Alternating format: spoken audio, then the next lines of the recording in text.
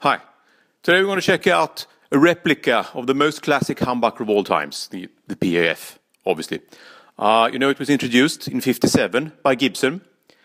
Today we're going to check out the Screambucker from 59 parts. So let's go and we'll discuss it more at the end. Cheers.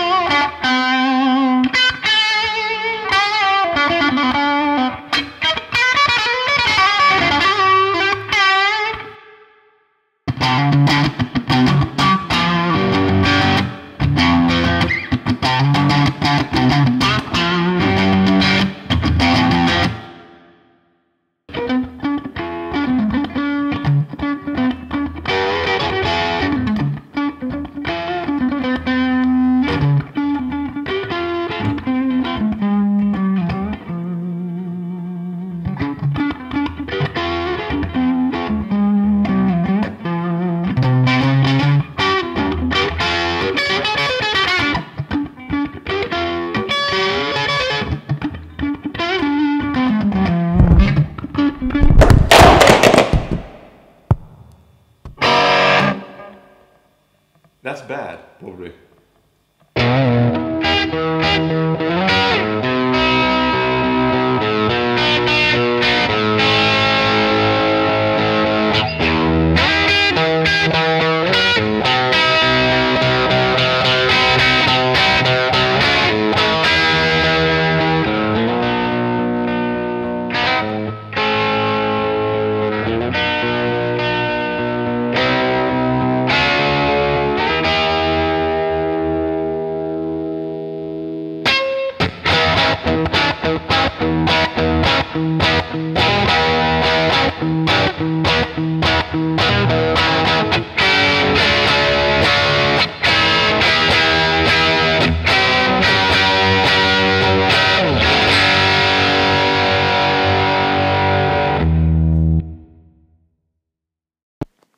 Wow, I love this pickup.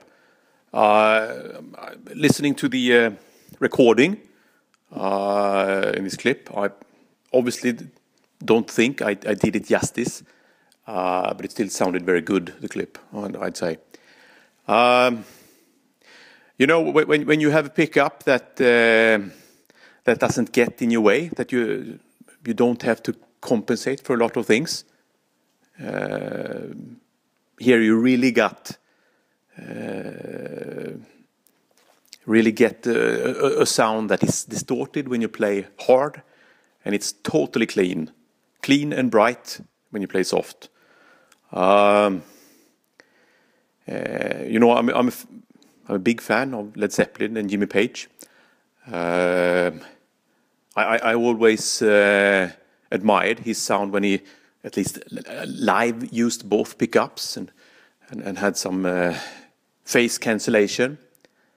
I never managed to get that sound without getting it muddy and sacrificing some of the attack that you might otherwise find when you only use the bridge pickup. But here, I think the sound with both pickups is just as dynamic as with one. The trademark of a good PAF, PAF, I'd say. What do you think? I'd love to hear that. Till next time. Cheers.